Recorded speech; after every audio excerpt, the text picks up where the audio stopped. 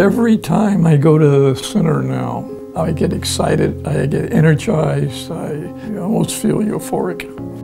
I really can't totally express it with words, but I know I'm going to be a mender until the day I drop. Yeah. And I might come back and help out. Ed, look at, here's the von Frankenbergs. We had some party that we were doing. Schlitz Brewery. Oh boy, those were the days. My name is Carolyn Rose. I am, number one, a volunteer at MEND, but I also am a co-founder of the organization. My name is Ed Rose, volunteer at MEND, and I was one of the co-founders.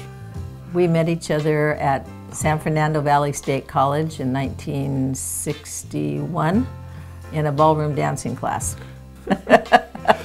So we danced our way to heaven. You know, in the early 60s, there was a lot of things going on. The farm workers were starting to organize. And then I met Caesar, and to me, he was really an inspiring guy. And that really inspired him to want to help people. We were involved in our parish, and we had a Christian social service group. It was evident that there was extreme poverty in the northeast San Fernando Valley, and we felt we needed to address those issues. We had about 7 or 8 people from our parish. I thought, well, you know, we need more people than this. We had really nothing when we started except our desire to help people.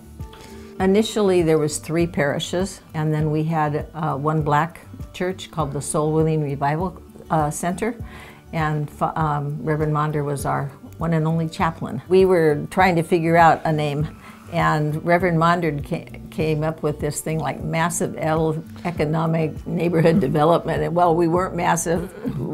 We had no money. We had hardly any people. We had a lot of needs. So then our then secretary was Peter Travis, who came up with Meet Each Need with Dignity.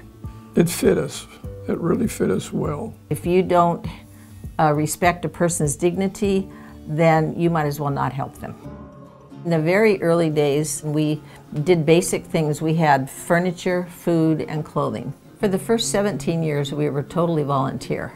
It got to the point where more than we could handle. We were just growing so fast that we needed somebody that wasn't volunteer, that was actually going to be on site.